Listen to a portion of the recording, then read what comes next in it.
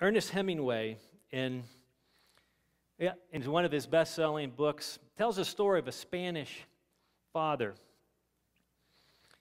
who is determined to reconcile a relationship gone bad with his son.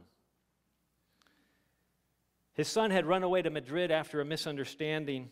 So now remorseful, his father is desperately seeking that reconciliation. So he travels to Madrid. He looks and he can't find his son, and so he gets an inspiration.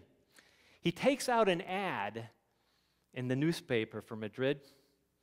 In the ad, he says, "Paco, meet me at Hotel Montaña noon Tuesday. All is forgiven. Papa." So the father walks towards the square next to Hotel Montaña near noon that Tuesday. And to his shock, he's confronted with hundreds and hundreds of young men. And they're all looking in anticipation. All is forgiven is the message. And 800 young men responded. So forgiveness is the first step in heart turning.